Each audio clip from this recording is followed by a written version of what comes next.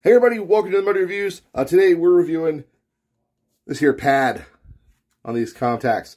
This is the Ferro Concepts pad comms over the head, and this is pretty cool. Why I think this is neat and why I picked this up is it brings something to the table that some of these pads in the past didn't. It's a little thinner than some of the pads I've seen in the past and I've used, and it's got these laser cut channels that allow you to kind of get your cord out of the way if you don't have something like these on here. If you didn't want to put Velcro or didn't have Velcro on here, it lets you kind of just route stuff up here without adding extra bulk of like sewing one inch strips all over it and pieces of like a plastic hardware and shit. These little laser cut holes are great, and they allow you to do some cord management, so you can run this Ear Pro at the range and be good to go.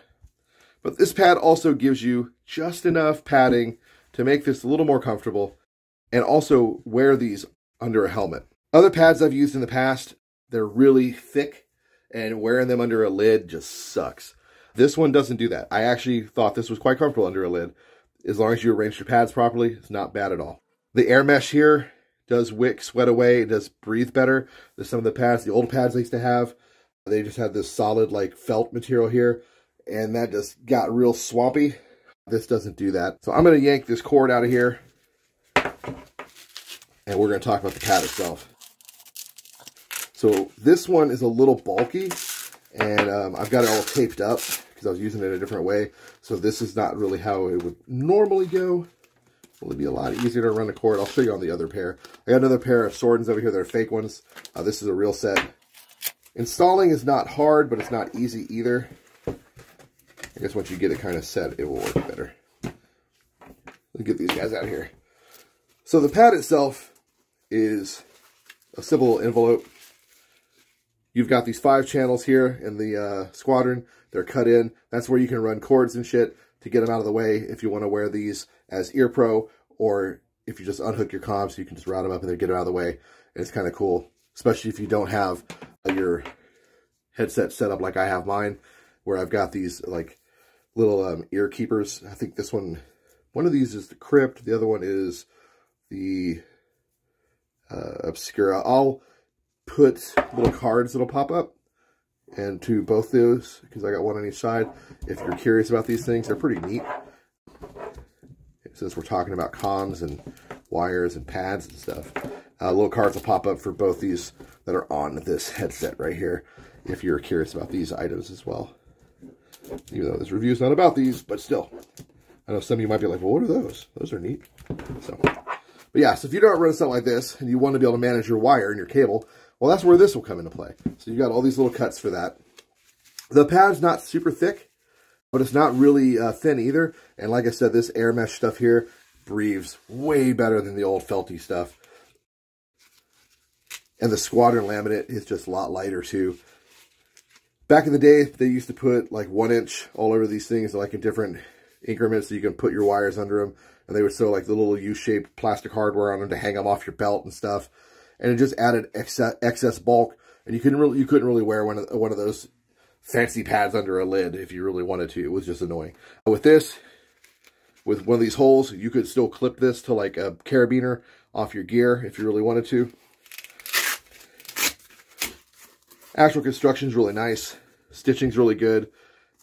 Simple, you got your Ferro label here, so you know it's real. Comms pad over the head.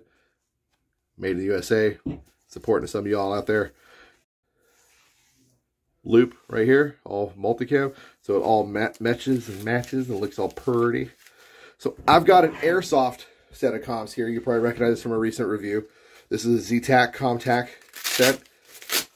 I give you a good idea of how this thing would kind of be with a better wire as far as setting this up. So let's see if we get this guy on here properly. Not quite the spec, but what are you going to do? Okay, so almost done all the way. It's going to take some finagling. Like I said, you got to kind of get it on here, and then you got to like finesse it once you get it on. It takes some sweet loving. to make this thing really get on here the way you want it. Which also makes it kind of a pain in the balls to work with sometimes. I recommend you start in the center and then work your way out to the edges. It makes it a lot easier to get it on properly.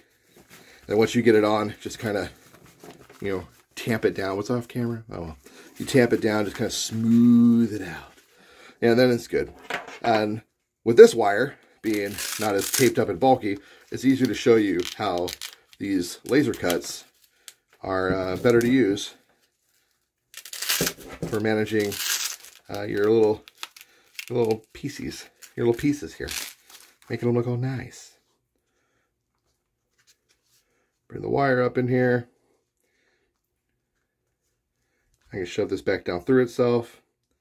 Like, I'll fist fuck that in there. Like, get in there. What are you doing? Get in there. Boop, boop, boop.